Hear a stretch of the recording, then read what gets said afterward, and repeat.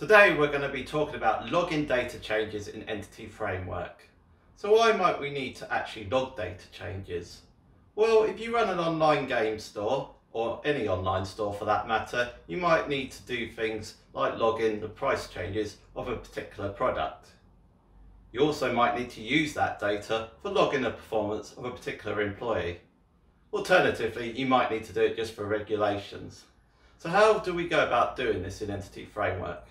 Well, with my proposal, I propose that we have two databases. We have our normal data database, which just basically logs all our records in there. Then we've got our change database, and what this does is it logs the data changes. Now for each entity that we use, I propose we have a separate table for each entity in the change database. The columns for these tables are largely going to be an ID, which will be a unique ID, a reference ID, so we know which ID has actually been changing from the data database. We're going to also have a change data column, and what this will do is it will log all the data changes in a JSON format. Lastly, we'll have a created timestamp. So what I propose to do is that we'll have two DbContext's in the Entity Framework. We'll have a data DbContext and a change DbContext, and whenever a record is created, updated or deleted, it will basically create a new record into the change database. So we've put a demo together and I'm going to demonstrate that to you. So now I want to talk you through the video game class that I've created, and there's a couple of things to note in this class. We're using Entity Framework's table attribute, which is basically pointing to a particular table in our data database. We've created a change table attribute here, and what this is doing is it's pointing to a table in the change database. So if we have a look at the change table, it's pretty much doing exactly the same thing as the table attribute in Entity Framework. We're just basically storing the table name and the schema. Now, the video game class is inheriting a couple of entities. It's inheriting this base entity here, and that is basically storing information such as the ID, created, etc. We've also got this iChange entity interface here, and this is an empty interface, but how this is going to work is it's basically going to tell Entity Framework that we wish to log data changes to this class. So the whole point of that there is so we can tell Entity Framework that we want to log the data changes. Okay, going forward, let's have a look at the base change class. So this is basically how we're going to store the data in our change database. For every entity that we wish to log data changes to, we're basically going to store a unique ID for it, a reference ID, so we know which ID has actually been updated, change data, which will basically store information as to whether the data has been created, updated or deleted, and it will also store information about the properties that have been changed. We're also going to store a timestamp with it as well. Now we've created this onModelCreating method here, the static method, and this is basically going to look at the change data, and what this is going to do, and this is the clever part about this, is it's going to convert it depending on what's actually happening. So to give you an example, for change data, it's using this change JSON value converter, and this is just down here. What's going to happen is that when data is communicated with the server from the application, it's going to take the change data type and convert it into a JSON string.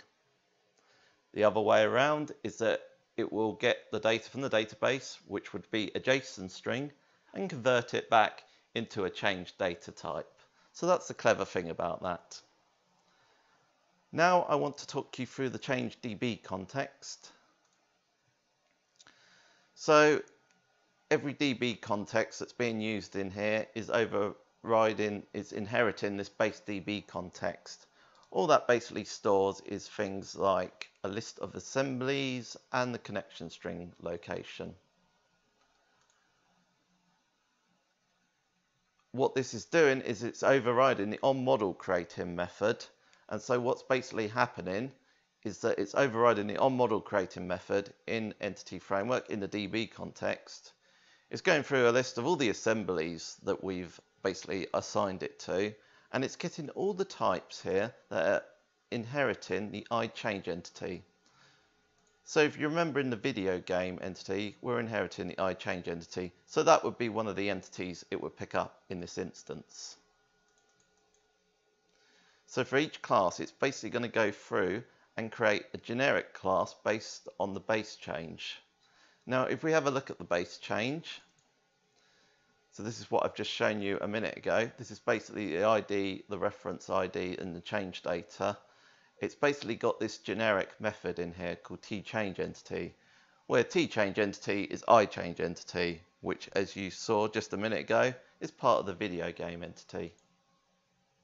So it goes through that, creates the generic class, and it calls this function called setChangeTable. So let's have a look in that. It looks to see if the entity's got a change table attribute, and if it doesn't, it throws an error.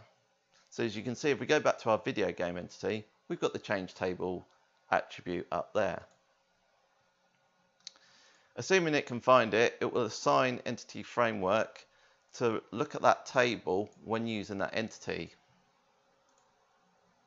And lastly, what happens is that it will, if we go back up here, custom onModel creating, it will basically invoke the onModel creating static method that we created in the base change class. So just to remind you, that's this up here. So basically converting it to a string when going into the database, and vice versa, changing it back to a changed data type. So we've gone ahead and created our entities and our DB context for our application. But I want to know if we can run migrations with it. Now, if you've not used Entity Framework migrations before, basically what happens is that you can take an entity as part of your DB context and migrate it over to your database. Now for this, you'll need the Package Manager console, and you can find it in Tools, NuGet Package Manager, and the option is there. Now we need to run a PowerShell script, and we run add migration init, specify the context, which will be the change DB context, and this will create our migration script.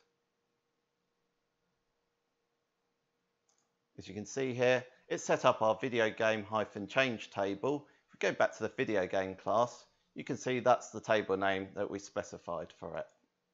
And it's also got entities from the base change class, like the ID, the reference ID, the change data, and created. Let's go ahead now and update that to our database.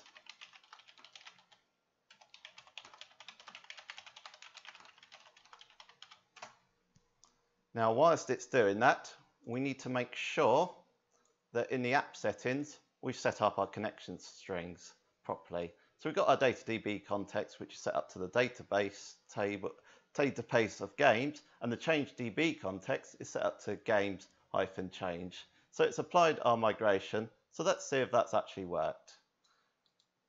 Let's refresh the databases, and yeah, we've got a games change there. And have we got that table? We've got the table. Has it got the correct columns?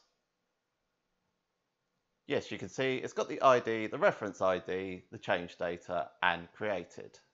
So we've gone ahead and created our entities and our DB contexts. Next time around, we'll actually put these into practice and create an ASP.NET Core MVC API application where we can go ahead and test it. We can have a look in the change database to see what data is actually being pulled through from when we log the data changes. Now, if you wish to download the code or the database for this example, you can do. There's a link on the screen for you now. And for more .NET articles, visit roundthecode.com, subscribe to me on YouTube at roundthecode.com/YouTube, and follow me on Twitter. It's @roundthecode. And I will see you next time.